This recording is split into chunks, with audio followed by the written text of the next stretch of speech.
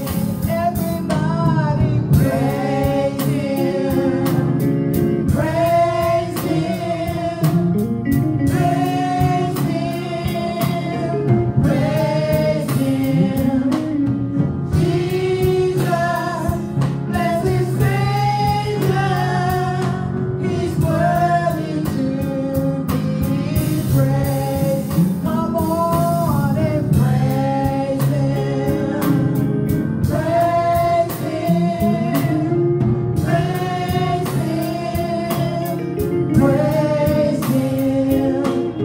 Jesus, blessed Savior, He's worthy to be praised. From the rising of the sun unto the going down of the same, He's worthy. Jesus is worthy. He's worthy to be praised. Give Him glory. Give Him glory. In all things, give Him glory. Jesus, blessed Savior, He's worthy to be praised. God is my rock, hope of salvation, a strong Gilead. In Him will I always trust. Give Him glory. Give Him glory. In all things, give Him glory. Jesus, blessed Savior, He's worthy to be praised.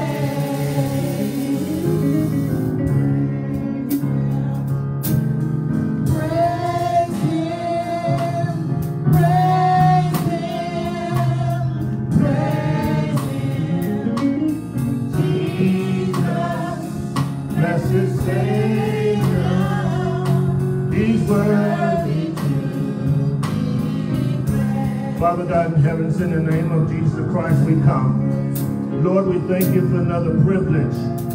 We thank you for another honor. We thank you for another situation that we can raise our hands, that we can praise you, that we can magnify you, that we honor you again, Father God.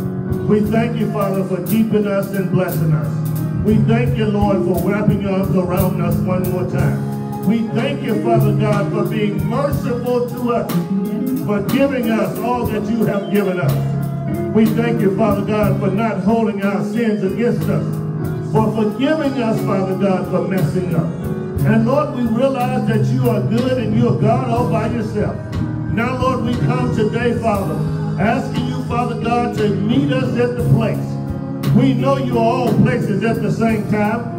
We realize, Father God, that everywhere you go, you bump into yourself. Now, Lord, we ask you to reveal yourself in this place. We pray, Father God, that you reveal yourself along the airways. We pray, Father God, that you bless in the name of Jesus as only you can. And Lord, we ask you to keep the glory, all the honor and all the praise. Allow us to be beneficiaries of your many blessings. This is the strong, mighty, powerful, and anointed name of Jesus Christ. We pray and we ask it all. Amen and thank God. Jesus, my blessed Savior, He is worthy.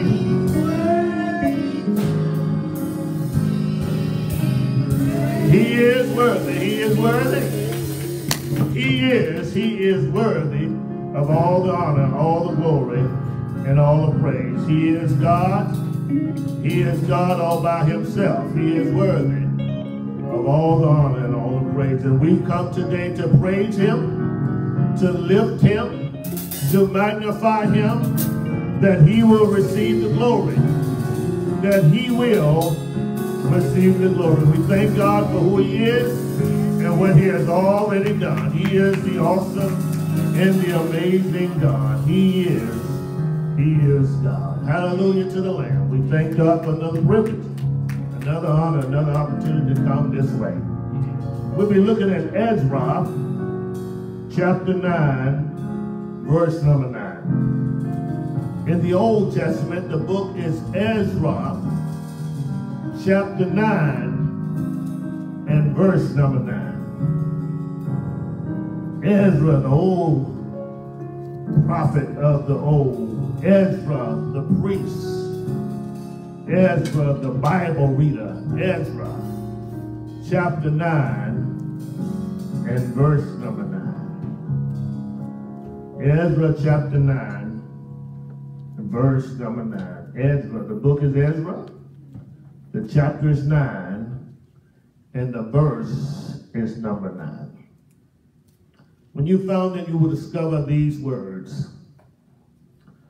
For we were slaves, yet our God did not forsake us in our bondage, but he extended mercy to us in the sight of the kings of Persia, to revive us, to repair the house of our God, to rebuild its ruins, and to give us a wall in Judah and Jerusalem.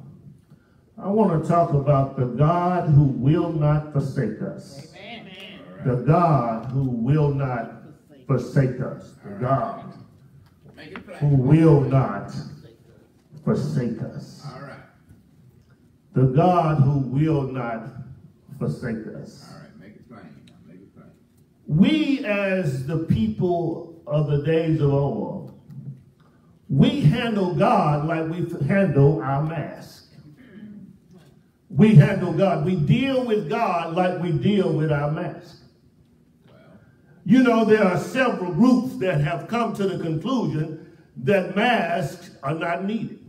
All right. So they wear no mask. So you're right. Even though data has shown, even though they have been told over and over again, even though the scientists and the doctors have declared that masks stop the spread, that masks build us up in such a way that we are able to avoid viruses and diseases. You're right about it. You're right. And after over 500,000 people have died, All right. a new president of the United States come in and he puts forth a demand to wear masks. Yes. And let me just share with you, if we had been wearing masks when there was a different type of person in office, All right. we could have possibly saved a lot more. Out. And those of us who have journeyed to the church today, we have masks. Say that. We have masks, we have our masks on because we realize that mask covers us. All right. I want to tell you today that masks don't compare to God, but some of us treat our masks like we treat God. Some people have concluded we don't really need God. And because we don't need God, we have come to the conclusion that we can do our own thing our own way. Then there are others who wear their mask, but they wear 50% of the mask. That's 50% of the mask. They have their mouths covered, but their nose are exposed. It's because they've concluded that they ought to wear 50% of the mask. Okay. Let me tell you, there are some people who have come to the conclusion that they don't need God all the time, but they just need him 50% of the time. All right. And they treat God the way they treat their mask. They wear their mask 50% of the way. So they treat God like they wear their mask 50% of the time. All right. And then there are those who have the neck-wearing mask. They may as well not have a mask at all. It's a neck brace for them. It's a statement that I showed up with it on and you get over it. That's how they treat God. They treat God, God, I am who I am. I woke up this morning on my own. I made my way to my job. I made my way among family and friends. And I showed up with your grace, but I really don't have your grace on. I don't really concern myself with thanking you for your grace because I just got up anyway. And they act like they were going to get up without God, and they act like they woke themselves up this morning. Therefore, they wear the neck mask. Then there are those who have what is known as the hanging mask. Everywhere they go, they got the mask on, but they got it on one ear, and it's just hanging. It's a hanging mask because sometimes they call on God when they want God to hang in there with them. It's a hanging mask, and they treat God like they treat their mask because they need God only when they're hanging on by a thread. When conditions are going downward, that's when they put God on. They have what is known as the hanging mask. And then there are those who have the mask fully on, but when they get ready to talk, they pull it down. Now, don't you know that if you have it on and when you get ready to talk, that's when you really need it on. That's right. Because scientists says that the coronavirus and other viruses are spread because when you're talking, you're spewing droplets. That's right. And so there are those who wear the mask, but when they get ready to get real close to you, sister, they drop it down. And they tell you what they got to say. And when they back off you, they put it back on. That's why Sister Ezra wears 5 masks. That she wears one for her. She wears one for him. She wears one for her. She wears one for them. And if a dog come by, she got one on for him also. Because she understands there are some people who put no mask on when they want to talk to you. That's right. And then there are those who have the pull down mask. The pull down mask is when it's convenient. If they can't breathe like they want to, they just pull it down. These people treat God the same way they treat their mask. God, I have pulled up with the boys, now I don't need you. Children oftentimes are working with God like they work with their pull down masks. Brother Nanlaw, what they do, man, is that when the boys come around, they don't need God. But when they're down and out, they want to call on God. When something goes wrong, they want to call on God. But they pull their mask down because they don't want people to see them with the impression that they need God. So they pull away from God when other folk are clear with them. And then, you know, there are those who have the flip-flop mask. They will wear their mask one way. And then when they go around the other group, they wear the mask a different way. Don't you know when you got the flip-flop mask, it means that the contamination on the outside is being turned over so you can suck it in on the inside. But there are those who flip-flop on God. They are hallelujah on Sunday. They celebrate God on Sunday. They love the Lord on Sunday. But the problem is on Monday through Saturday, they flip-flop on God. It's because they wear their mask that way. It's because they flip-flop with their mask and they contaminate themselves. Don't you know God says that you either hot or cold? If you're lukewarm, I'll spew you out my mouth. So we have to stand for God, even in the presence of other folk who don't stand for God. And finally, there are those who have a designer mask. They got a mask for every social club they're part of. Even the New Beginning Church has a designer mask. It is a designer mask with NBC on it, with the pastor's name and the website on the other side. It's called a designer mask. It's a mask that we want to let everybody know that we're with this group. The problem with those of us who have the designer mask, who treat God like we treat our mask, is that we're with our own posse, whatever our posse does. We're with our friends, whatever our friends go through. We're hanging out. These are the ride or die. Whether you're right or whether you're wrong, I'm going to ride or die with you. It is called those who have on the designer mask. It is the designer mask. It's a designer mask that we live through. It's a designer mask that we walk with. And even in the church, we got on our designer mask. And we treat our designer mask, we treat our mask like we treat our God. It's a designer mask because we are able to identify with a certain group. And because we're able to identify with a certain group, we know we're somebody. And that same attitude has crept up in the church. That same attitude that I'm with this group and not with that group. I'm hanging out with this group and not with that group. It's because we treat our mask the same way we treat our God. All right. Now, come on, go with me again. There's one who has no mask. They don't have any part of God. There's one who has the 50% mask, who wear their mask down below their nose, and they think that they've got a mask on. I hate going into a restaurant where the people who are fixing the food, they have masks on just so they can say they have one on.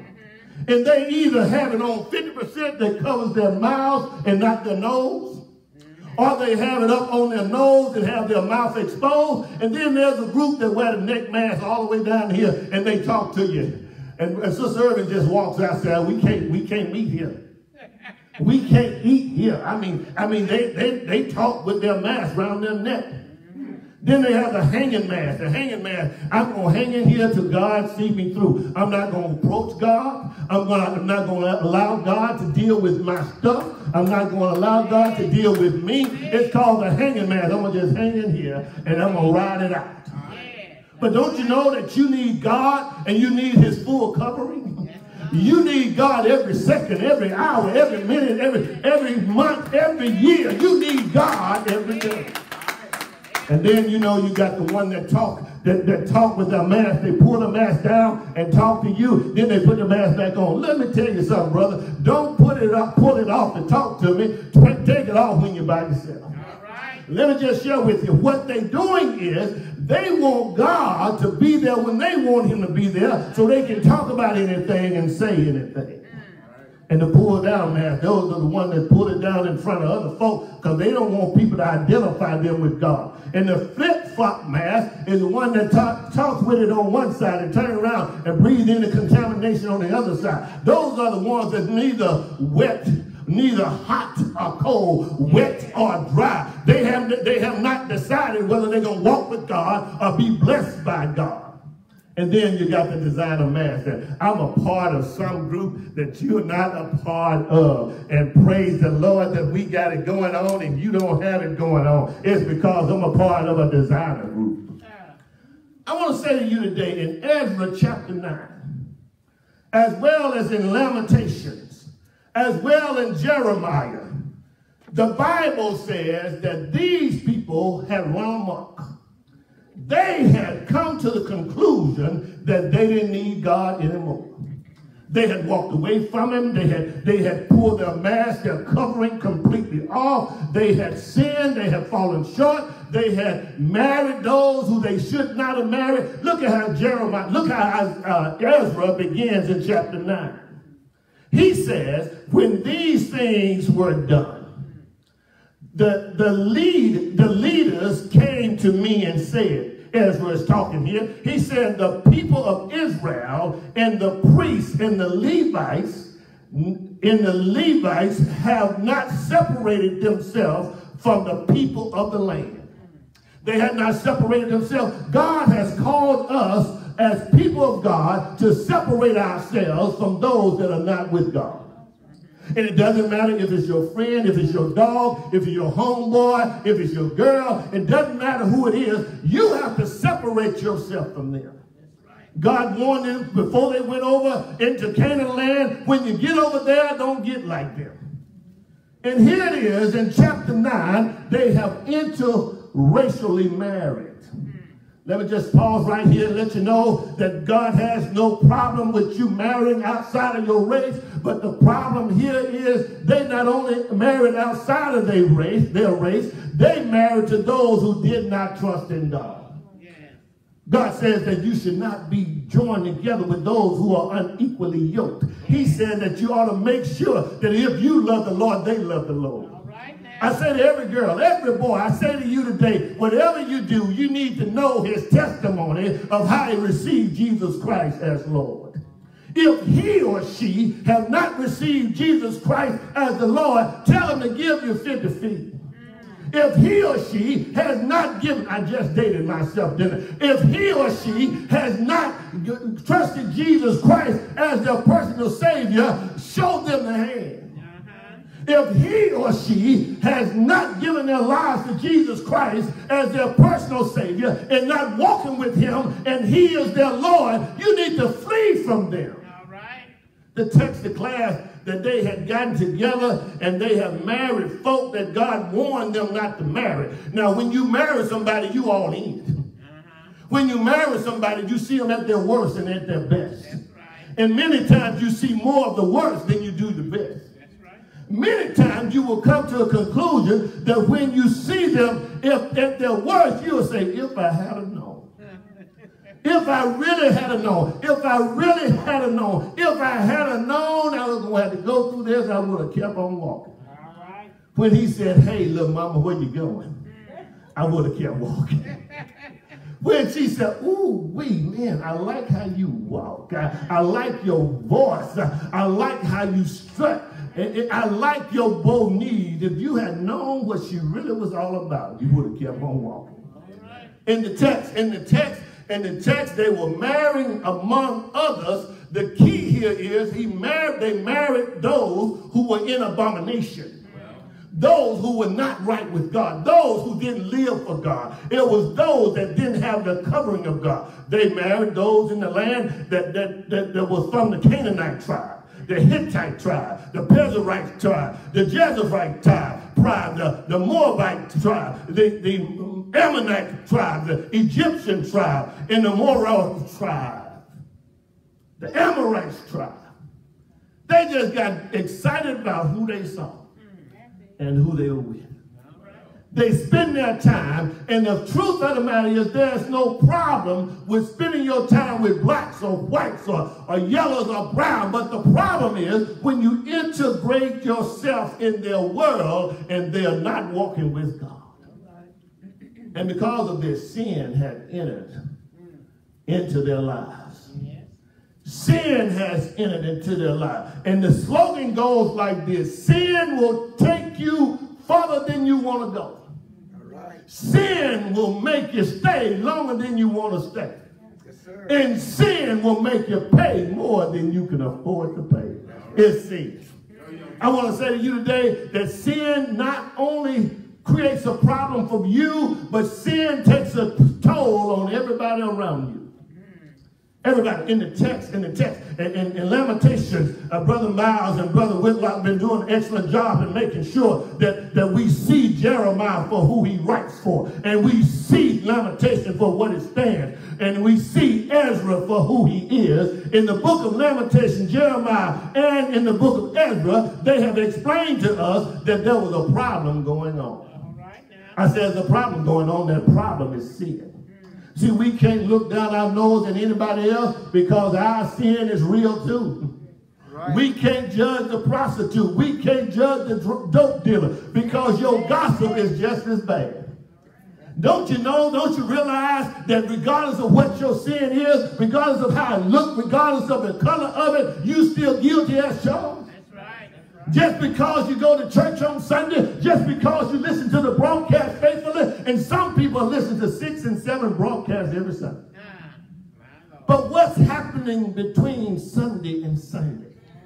What's going on between Sunday and Sunday? What's showing up on Monday? What's going through on Tuesday? What's happening on Wednesday? How you doing on Thursday? What's going through your head on Friday? And what's going through your life on Saturday?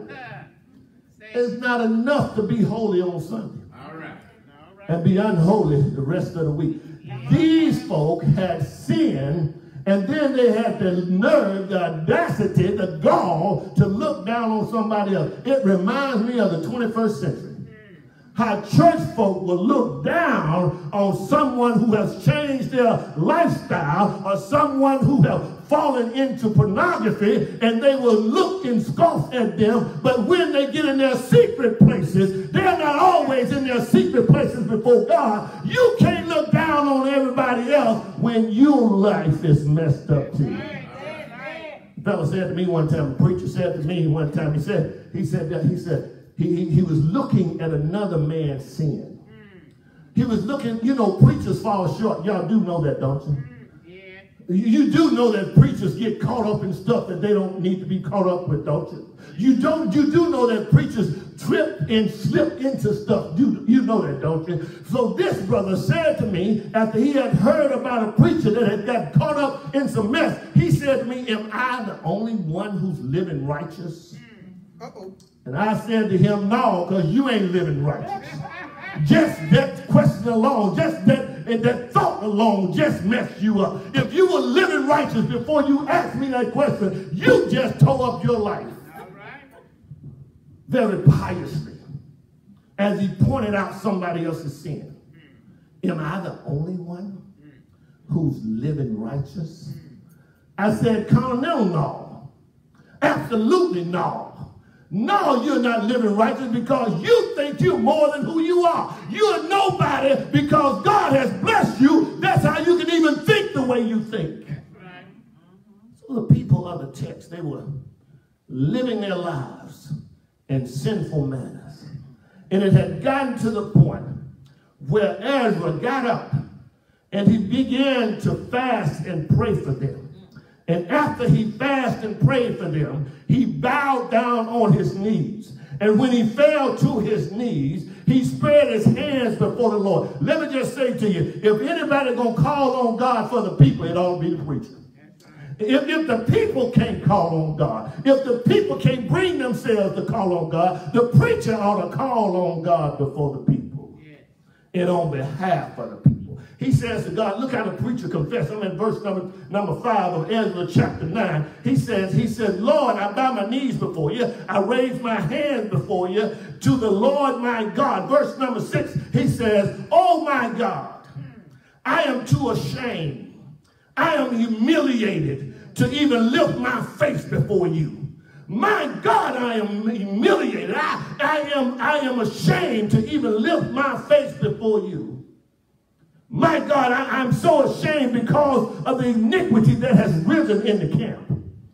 I am ashamed because our sins and our iniquities have gone above our head. And let me tell you, when your sins get so great, until you're about to drown in them, you're in trouble. I want to say to you this day, don't wait till your sins get over your head to repent. Don't wait till your sins get over your head to call on God. Don't wait till your sins almost to drown you that you tell God that I'm ashamed, Lord.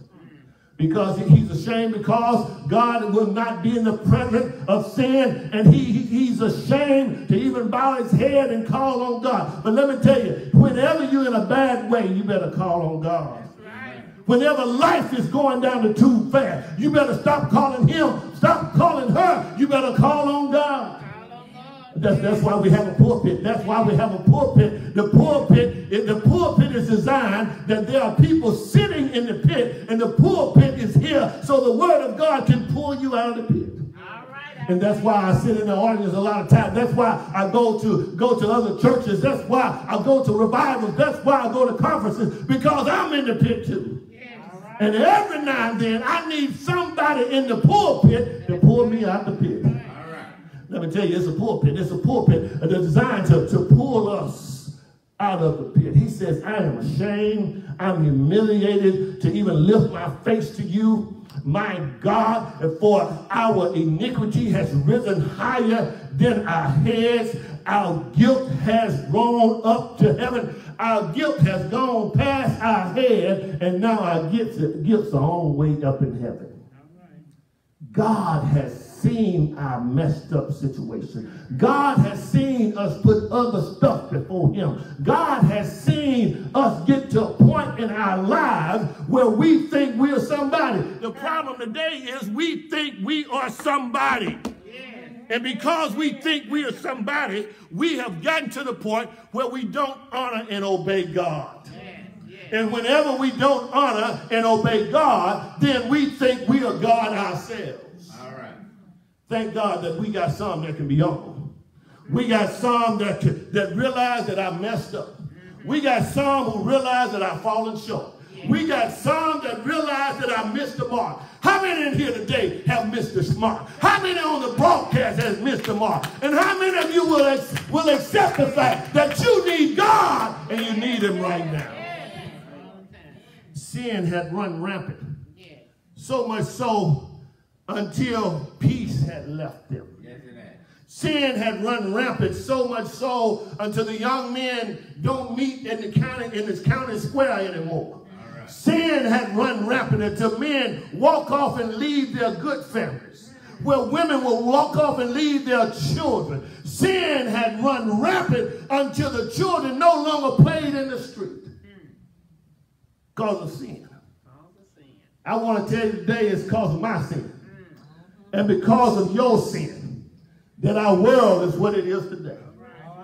Little Indianola, Mississippi. Population 9,000 people. At least when I was there was 12,000. Population 9,000 people.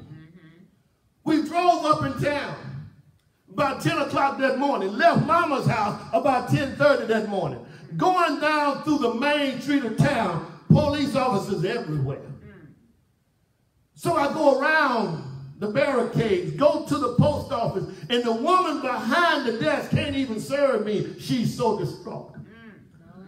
She has her hand up to her head, and she's weeping and she's crying. And she said, oh my God, I can't believe this has happened. And when I asked the question, what happened down the street? She says a guy, a robber or several robbers walked into this jewelry store, took a gun and put it up to the female's owner's head, and pulled the trigger and shot her in the head. Even though Life Flight came to the scene, Life Flight flew her into Jackson, Mississippi, she was reported dead. Let me just say to you today, when men can come to a point where they can take your life for nothing, when they can take your life for a piece of jewelry, when they can take your life for some money, let me tell you, sin is running rampant.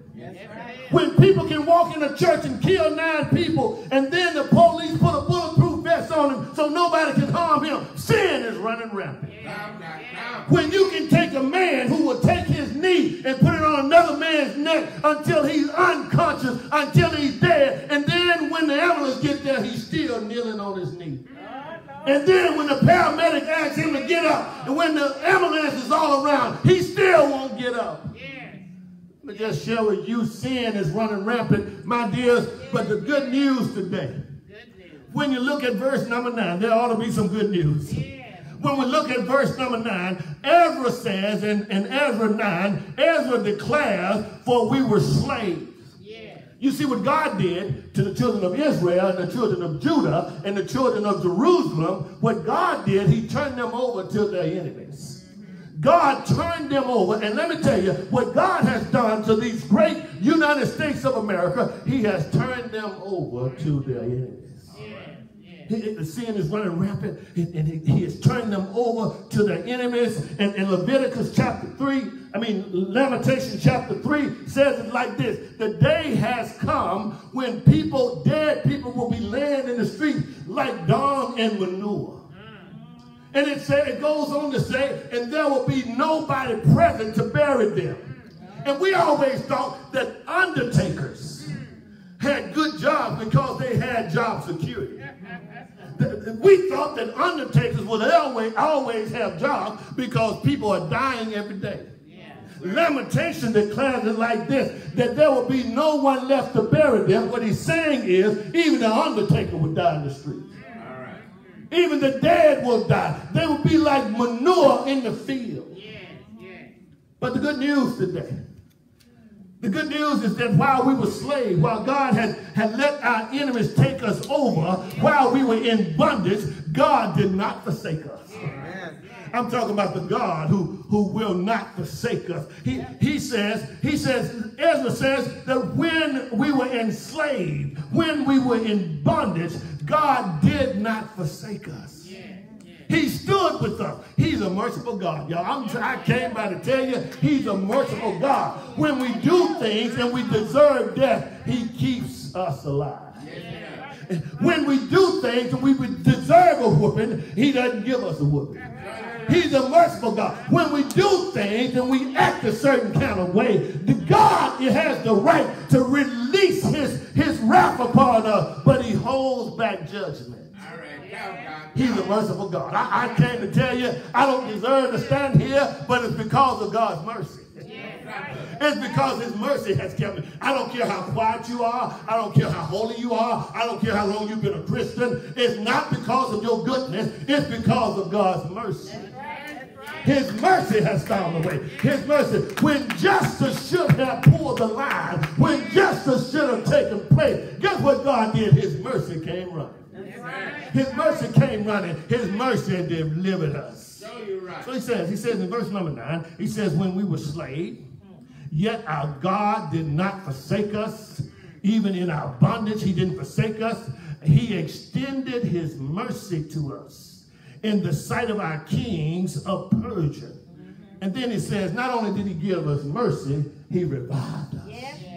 This word revival means to bring us back to where we were and beyond where we were. He revived us. He brought us back again. See what Jesus did on Calvary, he not only redeemed us, not only did he bring us back, not only did he buy us back, he also brought us back.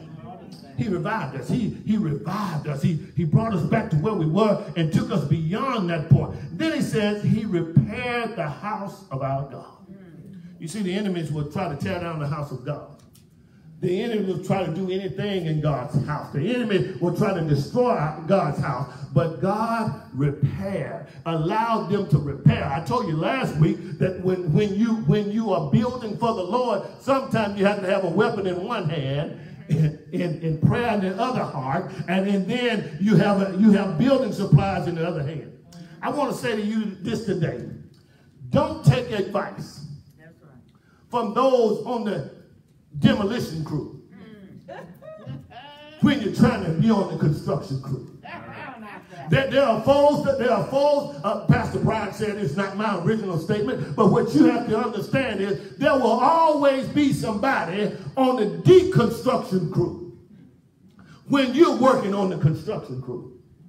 Don't follow the advice, young people. When you see a person's life all torn up, messed up, don't follow their advice, because guess what? Matter of 2 more seconds, your life will be torn up and messed up. Amen.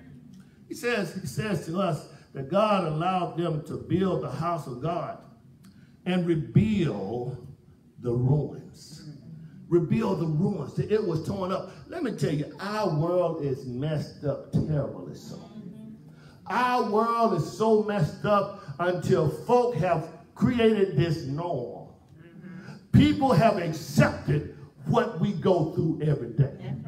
People have come to the conclusion that this is the norm now. And because it's the norm, everybody just get along with it. And I say to Congress today, if you want God to bless America, stop voting in sin. If you want God to bless America, stop voting in sin. The problem is, whether it's Democrat or Republican, it's still sin in the sight of God. You're right. God allowed them to prepare the wall, and he gave them a wall in Judah and Jerusalem. God wants us to be able to sing a song again. He wants us to have peace again. He wants us to have encouragement again. God wants the children to run through the streets and play again. One person said to me, well, that was in the Bible days when they were stretched out in the field and they looked like the dung, and it was as many of them as horse manure and cow manure. I said, baby, it's happening right now. Men, women, boys, and girls are dying in the street for no apparent reason because of some selfishness. But thank God for the good news. He hadn't forsaken us. I want to tell you to hang in there today. God has not forsaken us. Don't give up.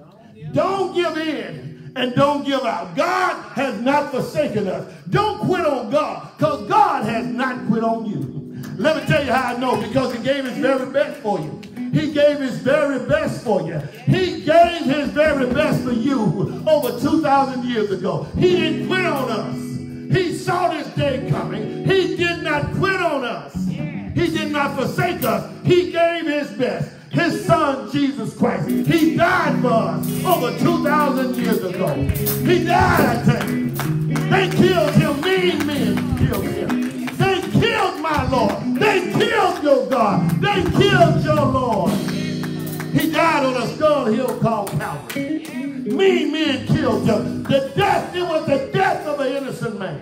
Yes, it was. They took him off the cross, laid him in a borrowed tomb. It was a borrowed tomb because it didn't need it too long. It was a borrowed tomb because the text declares to us today that early that third day morning, he got up with all power.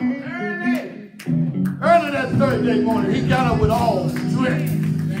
Early that third day morning, he got up with dunamis power, dynamite power. Early that third day morning, he got up with the exousia power, the authority and the ability. He got up with it that early that third day morning. He died for us. He was buried for us. He rose for us. And now he's making intercession for us. God has not forsaken us. That same God who got up a dead Jesus, who rose up a dead Jesus. The word rose in the original Greek means to rouse. He roused him. And then it means to arouse, meaning that he got him up for your sins and my sins. And if you're here today, and if you're listening to me today, So you're right. and you've never trusted Jesus as your personal Savior, you need to trust him today. You need to depend on him today. The door of the church is open. The invitation is extended. You ought to come to Jesus just as you are. If you've never trusted him, this is your moment. This is your opportunity. I know that sin is running rampant, but God has not forsaken us. Thank God that he has not forsaken us. And because he has not forsaken us, we're still able to make it. Because he has not forsaken us. If you never received him, this is your moment. Just bow your head and repeat after me and invite Jesus into your life. Say these words, Lord Jesus, I believe that you are the Son of God.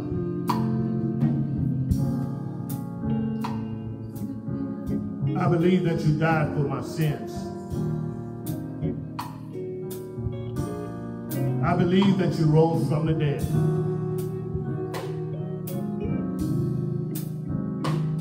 Now come into my life.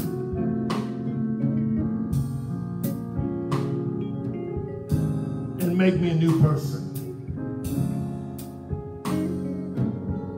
Thank you for saving my soul.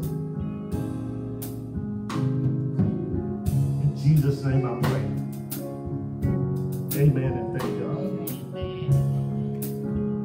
And if you've received Christ, but for some reason or the other you struggle with sin, you've fallen short, you've messed up, as all of us have, you can repent right now. You can rededicate. You can recommit right now. You can turn your life to the Lord and allow him to be your Lord and your Savior. I want to pray with you. Lord Jesus, we ask you to bless those who are struggling, those who've fallen short, those who are messed up. We ask you to bless them now. Draw them by way of your Holy Spirit. Convict them to repent, to rededicate, to restructure their lives through you and you alone. In Jesus' name I pray. Amen and thank God. And those of you who don't have a church home or in between church homes, this is your invitation. I pray that you can join the New Beginning Church. You will join the New Beginning Church, whether you are locally located or you're globally located. We welcome you to the New Beginning Church. Just inbox me and let me know that you want to be a part of the New Beginning Church. We will welcome you and celebrate you. And thank you so much for joining us. It is now offering time. It is now time to give unto the Lord. I said it's offering time. It's time to give to the Lord. It is time to give to the Lord. For those of you who are sitting in this room, you can get your envelopes at the very back, and you can give to the Lord. You can give the red and white envelopes as the pastor's love offering. The white and blue envelopes are for tithes, offering, and sacrificial gifts. You can give to the Lord. Don't wait till next Sunday. Go ahead and give today. Don't wait till Wednesday. Go ahead and give today. If you're ready to give in this room, we will start on this side, and we'll take one side at a time. We'll start on this side. We'll ask this side to stand. My left, your right. We'll ask this side to stand. Come on around from the rear to the front and give your offering. Come on around. Amen. Yeah, Lord. Yeah, Lord. Yeah, Lord. Yeah, I will bless the Lord. And everything.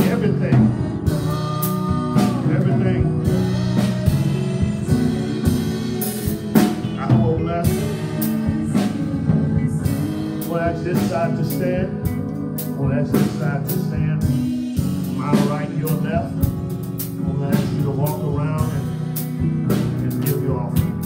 For those who are listening by way of broadcast, you can give by mailing in your offering to P.O. Box 503, Missouri City, Texas. That's P.O. Box 503, Missouri City, Texas, 77459. P.O. Box 503, Missouri City, Texas, 77459. Or you can send in your offering by way of Zelle. Our Zelle account is lifting.jesus@yahoo.com. Lifting.jesus@yahoo.com. Lifting.jesus@yahoo.com. If you would give that way, we would appreciate you giving. Oh, my soul, in all that is, bless him. Bless him, bless him, bless him, bless him, bless him. Bless his holy name, bless him. Bless his holy name. Father God, we thank you now for these gifts. We thank you for the offering. We thank you for the tithe. We thank you for the gifts of giving, Father God. We thank you for this privilege of giving unto you. In Jesus' name we pray. Amen. Thank God. We're praying for Sister Shirley Bentley. We're praying for Sister Shirley Bentley. We're praying for Sister Lorraine Orr, the mother of Sister Carolyn Davis and my mother-in-law. We're praying for Sister Lorraine Orr, and we're praying for Sister Charlotte Dugar in the death of her husband. We are praying for you. We're asking God to bless you, strengthen you, and asking God to comfort you in times like these. Let me thank you for joining us today at the New Beginning Church, 4251 Schurmier Road, Houston, Texas. Thank you so much for joining us. 4251 Schurmier. Schurmier is spelled S-C-H-U-R-M-I-E-R. Please come out when you're in the Houston area and visit us at 10:30 on Sunday morning. At 10:30 on Sunday morning, please come and visit with us. We will be starting our broadcast at 10:30 also, so we will all be on one accord right here in the church at 10:30, and we will be broadcasting at 10:30 also. So look forward to the time change and look forward to celebrating Jesus Christ with us. Amen, and thank the Lord. Let us stand to be dismissed. He has done. He has done. Yes, great things. Bless him, bless him. Bless his holy name, bless his holy name.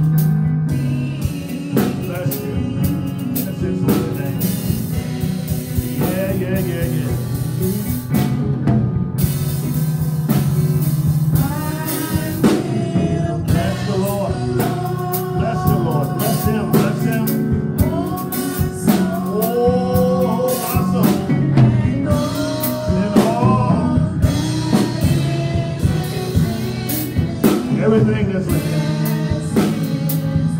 Bless him, bless him, bless him. Bless his holy name. Bless his holy name. Hallelujah to the Lamb. As we've said, first Sunday, next week, first Sunday, we will begin 10:30 at our broadcast. Next week, we will begin 10:30 at our broadcast, 10:30 meeting here in the building. We will be rejoicing and trusting the Lord to do great things. At 10:30 a.m., we'll be moving back to our regular time before COVID hit.